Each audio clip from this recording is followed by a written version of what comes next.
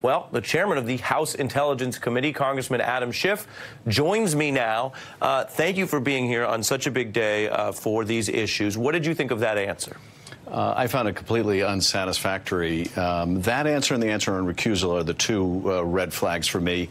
The problem with his answer, basically, I won't agree to defer to what Bob Mueller thinks should be public, is we now have a situation where an incoming attorney general takes the position you can't indict the sitting president. You can only impeach a sitting president.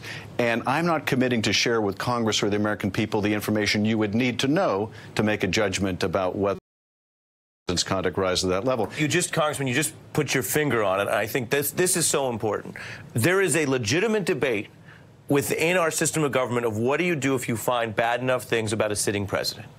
But if this president, in the middle of that investigation, installs someone who can short-circuit whether the public or the Congress learns that information, then it seems to actually be potentially changing our system of government's check on that situation. Well, it certainly highlights the need for Congress to continue its investigation, because the Attorney General nominee made clear today he's not making any promises about what he shares with Congress. We can expect, I guess, top-line conclusions from Bob Mueller.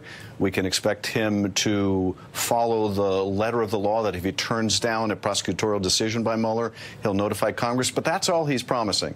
Which is him literally saying, I'll follow the rules. That's what he's supposed to do. You mentioned recusal. For viewers, again, this was such a big day on the Hill. Let's look at Bill Barr on recusal questioning.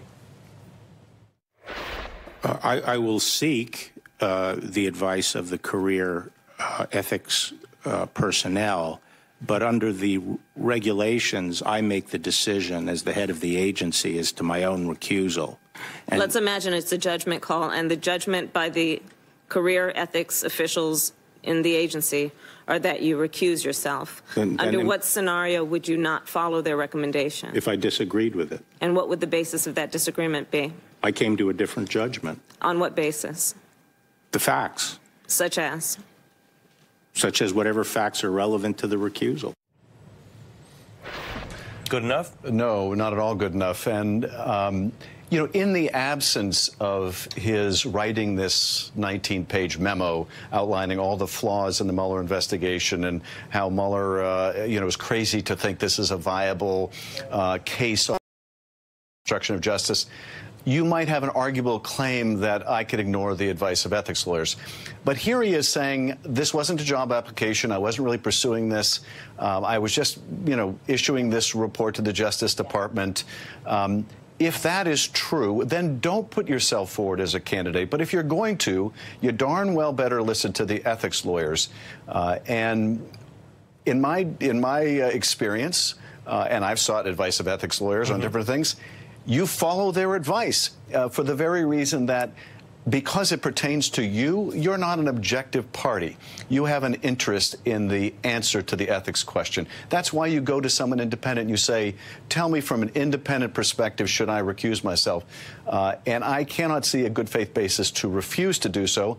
And given what he is saying, that the reason he was interested in this job when it was brought to him was that he thought a credible resolution of this would be in the national interest. It won't be credible if he ignores the advice of the ethics lawyers. So in my view, you either commit to that, or you commit to recusal on the front end, or you don't seek the job. But without that kind of commitment, he certainly wouldn't have my vote. It sounds like, from what you saw today, you are now more concerned that if this person, Bill Barr, is confirmed, you're more concerned that we may not learn all the facts from the Mueller probe. I am. Now, I have to say that I didn't find his answers today very surprising, because I think he had telegraphed this was where he was likely to come down. But to me, it validates the concern that the president, he may not have submitted that application as a job application, but that's how the president viewed it. He was picked by the president for the purpose of his hostility to the investigation. Justice Matt Whitaker was picked for his hostility to the investigation. It's astonishing to me that, notwithstanding Bill Barr's otherwise broad experience, that he would be even considered for the job after weighing in such a hostile way to the seminal investigation that the Justice Department is conducting. Because you read the memo, and this was debated among other senators, you read the memo as prejudging the outcome. It certainly prejudges the outcome on obstruction of justice. And now he has tried to caveat that today. But when you read his memo, he says, among other things, that even when a president, their own interests are involved, basically the Attorney General is his hand, is his arm, and he can do as he wishes, and it's not obstruction of justice, that it would be highly problematic to be in a situation where you can even question the motives of a president.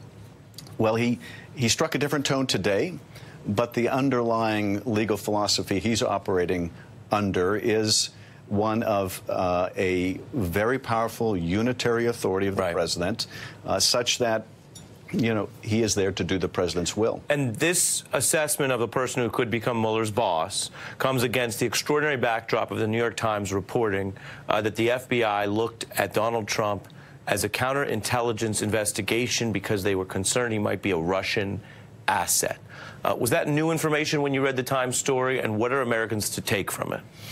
You know, I can't go into what we were initially briefed in terms of the FBI's interest concern. Was it criminal? Was it counterintelligence? You know, who were they looking at? I can't go into the specifics of that.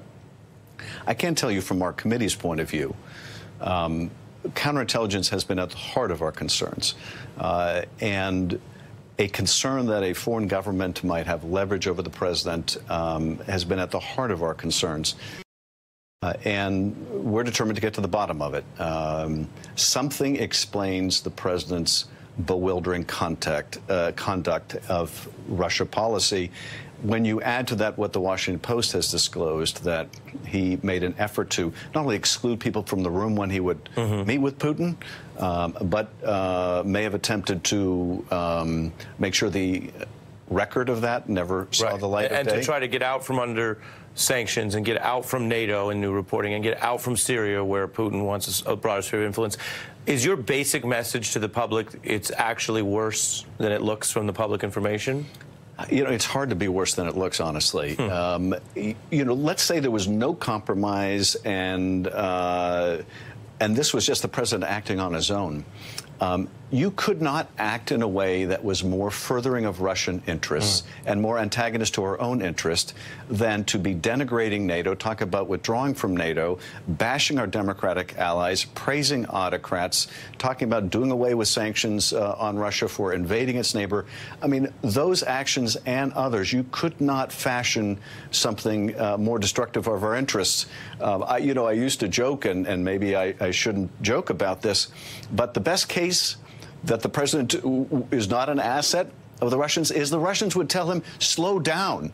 You're too obvious. They're going to be onto you. He looks like he's trying to please them too much. Well, you know, I say that in jest, but the reality is his policies have been so pro-Russian and so destructive of our alliances that, you know, it beggars an explanation. And if that explanation is compromised, it needs to be exposed. And we're running over time here. The Manafort filing does seem bad for the administration, and was trying to have contact with them, and it also has this Russian-linked figure allegedly witness tampering. Your bottom line on this filing tonight? Well, like a lot of the special counsel filings, the most important and probably most interesting parts are redacted. And what I find most notable is the sections on Konstantin Kilimnik are the most redacted. Yeah. Now, this is someone who the special counsel has acknowledged they believe is affiliated with Russian intelligence. So here you have the campaign chairman of the Trump campaign lying about his contacts with someone believed to be in league with Russian intelligence. And those are the most redacted, just in my superficial view, parts of this pleading. Well, I could tell we've been doing this tonight, but since you brought it up, you're right. These are highly redacted, and you're saying that means there are things that Mueller has that are so sensitive there, we're just not going to know yet. Yes, and of all the things that you might lie about when you're in a cooperation agreement, the fact that what you're lying about involves someone believed to be associated with Russian intelligence ought to concern us the most. Right, and you're wording it very carefully, which I appreciate, but